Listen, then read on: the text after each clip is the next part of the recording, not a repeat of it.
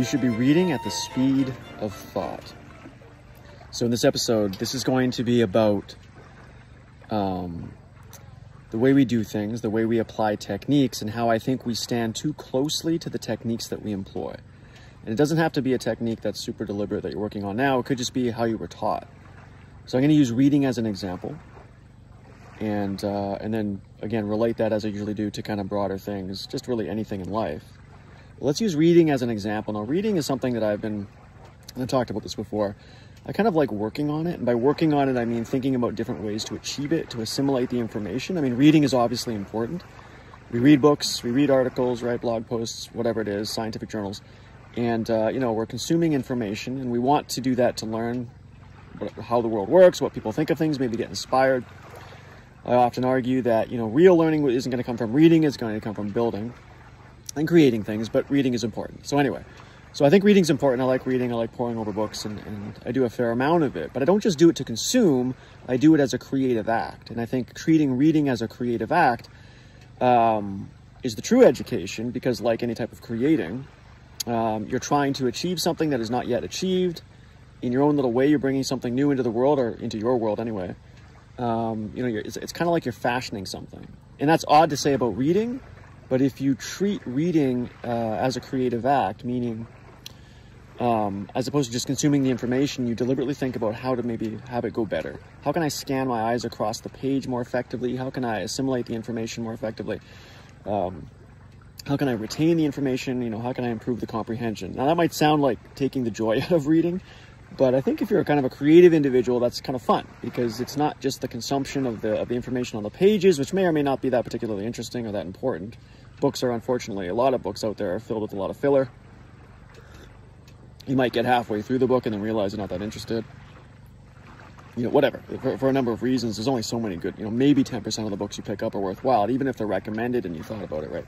But if you treat it as a creative act, like even if it was a bad book, the act of reading itself, where you're trying to almost come up with maybe a new technique or a way to not just enjoy the book, but assimilate the information and maybe regurgitate it, or I don't like that word, but kind of just speak about it after the fact, right? There's ways to visualize concepts in the mind.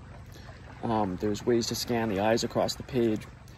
There's different things you can do to make the act of reading far more effective, and I just find that interesting. Again, it treats reading as a creative act. Now, this might not be interesting to you. You might not care about reading in general, or you don't want to change the way you read. That's fine. This isn't really about reading. I'm just going to use that as an example of something that can go well or can go not well, depending on how closely you stand to the technique. Because really, I'm not a huge fan. I understand the role of techniques, but techniques can really get in your way if you stand too close to them. So what do I mean by that? So let's take reading as an example. And one thing you can do to improve your reading, generally means comprehension. It could also mean speed, but it doesn't necessarily have to be fast, because maybe the slower reading is better. But let's just use kind of speed reading as an example. If you've ever looked into that, they have some techniques in there, and they involve things like suppressing subvocalization. Subvocalization is when you hear the words in your head while you're reading. Most of us probably do that to some extent, right? Like if you just read some text on a page, you probably kind of hear the words in your head. It also tells you how to increase your peripheral vision, how to kind of read more photographically, how to smooth the cicadas or whatever it's called, the eye movement across the pages, this kind of stuff. And all that is good stuff. It makes sense. People obviously thought a lot about how to read the words on a page. But they are facets of the truth that if you think about too deliberately are going to mess up your reading. So let's take the subvocalization one as an example. It's really true that it's better to read without subvocalization. I believe that is a huge truth. And if you've never experienced it before, I'm sure some people have different techniques to try to do this. I think one is listening to music, for example. So if you listen to music while you read, you might find that you kind of read more, what you might call photographically. I'll tell you what I mean by that, why I'm calling it photographically in a bit. But you might find that it's harder to hear your subvocalization, right? So that might kind of suppress it. A technique that I came up with back in the day is to actually kind of talk while you're reading, which sounds funny. right? But if you kind of mumble something, kind of nonsense words while you're looking at the words on the page, then you will see them more photographically as opposed to hearing them in your head, right? It sounds weird, but just try it. If you kind of mumble some words, but then look at the words on the page, so you're mumbling different words, you could just say anything. It forces the mind to only look at the words as opposed to self-vocalizing them. It's kind of like when they put a patch over the good eye of someone with a lazy eye, and it forces the lazy eye to correct. So it's kind of like a forced thing. If you kind of talk while you're reading, it will force the mind to either not at all understand what you're reading, or to understand it in a specific way, and in a different way, which I would call more photographic, and that different way is better. Now, obviously, that would be really, really distracting to most people. It's really hard, whether that's listening to music. That might not be too bad if it was like classical, right? It doesn't have any words to it. But if you tried, maybe mumbling some words, even nonsense words, almost like having a conversation while you're trying to read, I think most people would find that very distracting. But if you try it, and you try to read at the same time, you'll notice that your mind is doing something, and it's kind of like, if you can do it, it learns to read words the way you would look at someone's face. So when you look at someone's face, you don't analyze it, you're not decomposing it, you're not thinking about any technique. It's the most natural thing ever. You just look at a person's face, right? I mean, usually you're not analyzing someone's face. Or if you look at a tree, you just recognize the tree. It's like looking at words as though they are just a picture, a symbol. And if you do that, there's something beautiful happening there. It's like an immediate impression of the words in the mind. It's like you're looking at words not the way you were taught to read. It's almost like you're not reading at all. You're just looking at the words on the page, and it imprints the message in your mind automatically. So why am I talking? And again, this episode doesn't have to be about reading. I'm just using this as an example. So we were obviously taught to read, whether using a deliberate technique or just the way you were taught, we're taught to read in kind of that sub-vocalizing way, right? You look at words, you sound them out. Makes sense. It's no different than a golf instructor saying, look, I'm going to teach you how to golf, so I'm going to tell you to step up to the tee, you're going to square your shoulders, square your feet, and you're going to do this, and But when you go to swing the club, you can't be thinking about those things. You have to let them go. And that's really what I'm talking about in this episode, is letting go of the way you were taught to do something, not because the way you were taught is wrong, but because it can't be part of the actual automatic process by which you do something effectively or proficiently. The things that you want to be really effective in life, they have to be, like I said in the last episode, very automatic. Like right now, I am just speaking, I am just talking, and I'm going and going.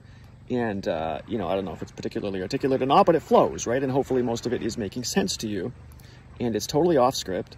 And some people might say, well, how do you do that? Because some people really need a script, or they really need notes.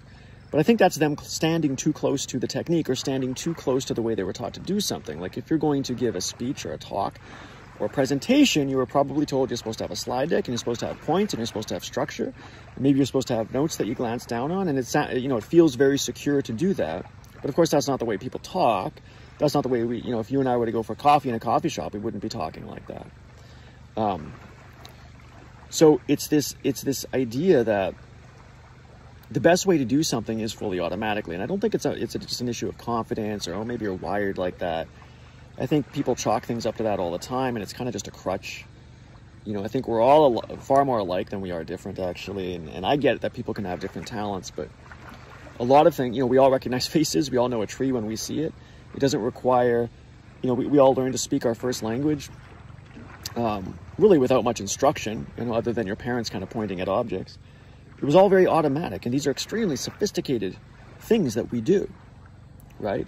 Facial recognition, object recognition, talking, right? Learning languages, highly complex. So these are not simple things, and yet we do them so effectively, and we do them automatically.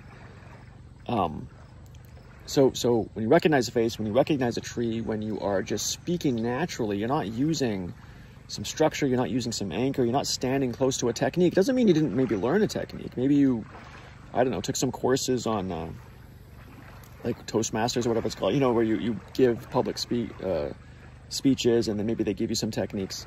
If you wanted to learn to read more effectively, you could take a course on that. You could take a lesson or buy someone's whatever. And it would probably talk about things like suppressing self-vocalization and increasing the peripheral vision If you want to go learn golf, they would tell you how to square the shoulders and square the feet. But at the end of the day, you can't stand close to those techniques when you do the thing, or it will mess you up. The best way to read would not be to put music on. That's fine if you do it, but as a way to suppress the subvocalization, it would not be to actually like try to talk at the same time as you're reading, but it will give you a hint at something that is true. And I don't like the word suppress subvocalization, because that sounds like you're holding something back. It's like the subvocalization should just not be there to begin with. Just like when we talk, if we go for coffee and we're talking, we're not thinking about anything deliberate. There's no technique. That golf swing does not, if it goes well, it's not thinking about all the steps as some additive mechanism, where all those squaring shoulders, squaring feet, looking this way, doing this, that, grip this, do this with your arms, swing, you know. Those are true, but if you were to think about them while you did it, it would mess the golf swing up. The result that works is not some sum of all those pieces. It's a synthesis where those pieces work together, and probably a million other pieces work together intuitively, emotionally, internally, in ways that we cannot describe. Like I said in the last episode, it's all about not articulating. If you can articulate perfectly the way you do something, you're probably not that good at the thing, right? If I sit down at the piano, not that I'm an amazing pianist or anything, but, you know, I can play reasonably well, and someone asks me, how do you do it? You know, I struggle to really tell them. I don't really know. I could come up with some kind of narrative about it. Obviously, my fingers are kind of doing what people probably call chords, you know, and my fingers go up and down the keyboard with what people probably tend to call scales or something. But I don't care about those things, and I don't read music, and I just play by ear, and it just comes naturally. And I think that's true for anything you're really good at. You should kind of struggle to articulate it, because something is happening. It's almost like you're channeling. It's a synthesis. It's deeper than that. It's holistic. It's the way that we speak our first language. It's the way we recognize trees and faces, or get a golf swing to work effectively, or read when it's going really well. So I like the reading example, because most people are probably reading the way they were taught to read. And that in and of itself is not so bad. There's probably nothing wrong with the way you read. It's probably fast enough. You probably have pretty good comprehension. So maybe you don't care about the reading example, but there might be another example in your life that you do care about. I like the reading example because I like treating reading as a creative thing. Meaning I like to think about how I can create better ways to do it more effectively. I like retaining information. I like speaking about certain things and getting motivated, and just having, I mean, most of what I speak about isn't coming from books, but maybe indirectly it is, right? Because it motivates you, and it you know, allows you to blend different pieces of information together in different ways. And obviously that's true for like the science journals that I read. Anyway, reading is just interesting to me.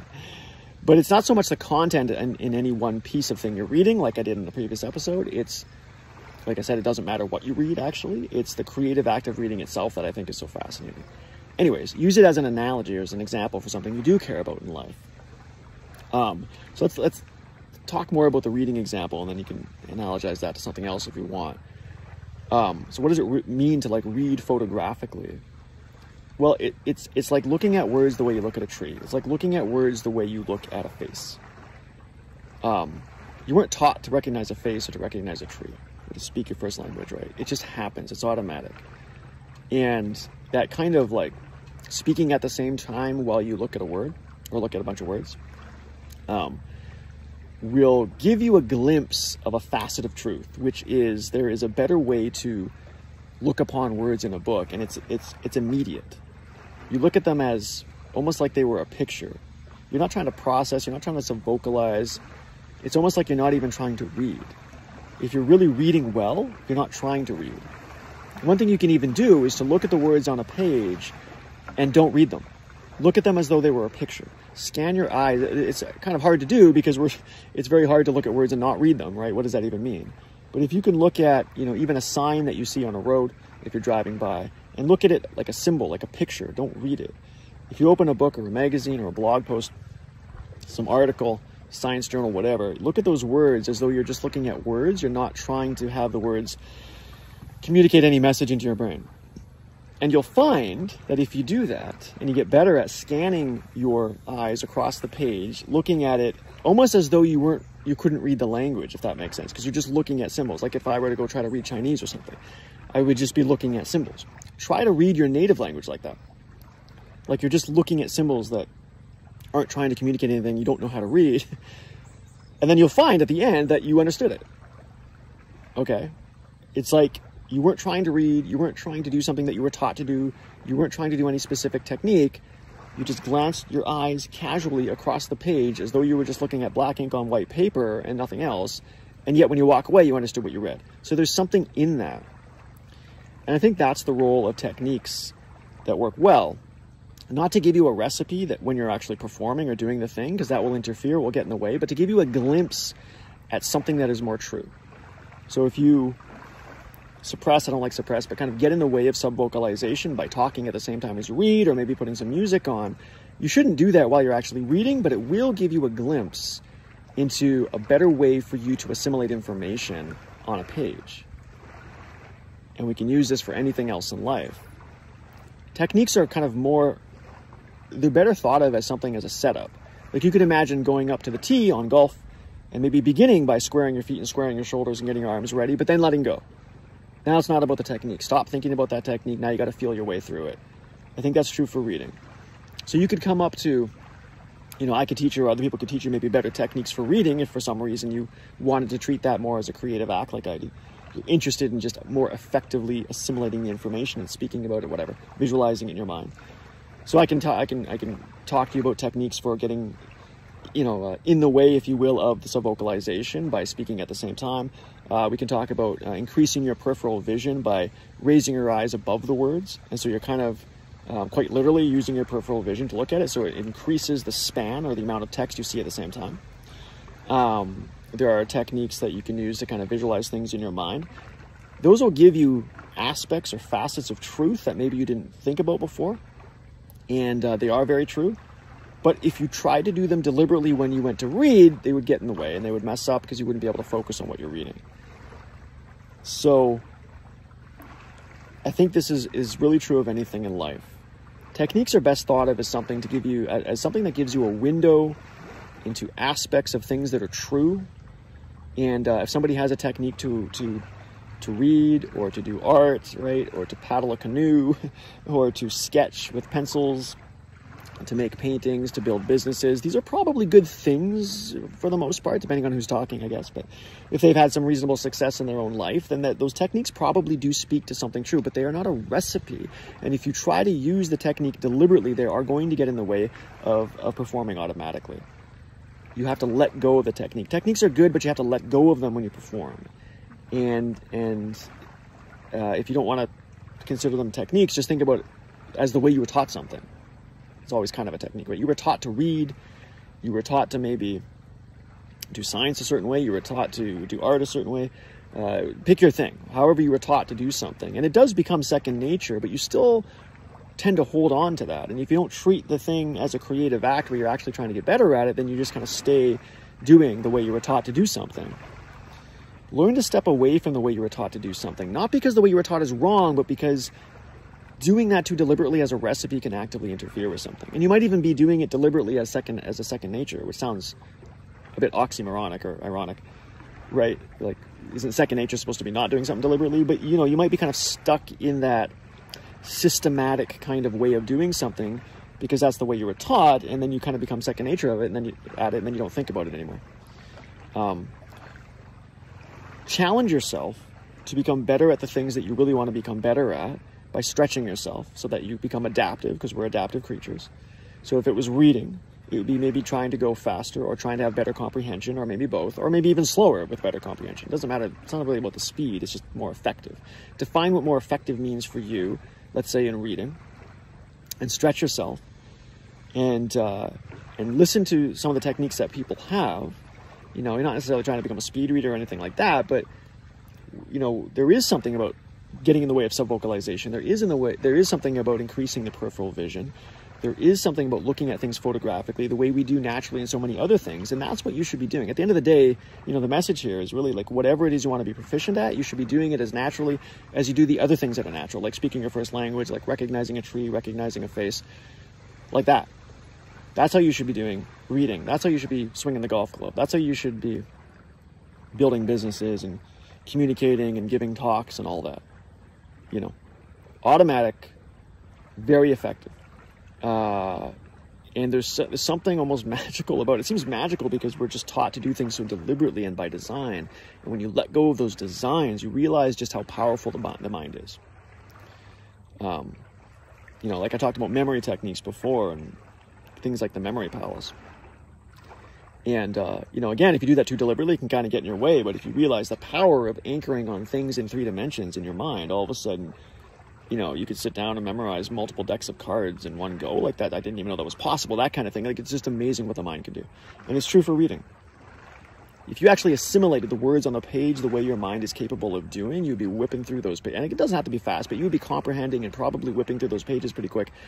And you'd walk away with the true essence of what was on the page, and you'd be able to kind of recommunicate that in your own way and synthesize that with the different things you read. It would probably far surpass your current reading capability. If you're not interested in treating reading as a creative act, then pick something else, right? You're probably way better at the golfing, way better at the canoeing, way better at the sculpting and the art, and building a business and giving speeches and programming, you know, making software, typing, you know, whatever. There's an automatic way to do it. It typically is a lot faster. It's far more effective. It just flows. That's where you need to be with the things that you want to be known for and particularly proficient at. Okay, that's it for this episode. Thanks so much for joining me. And until next time, take care.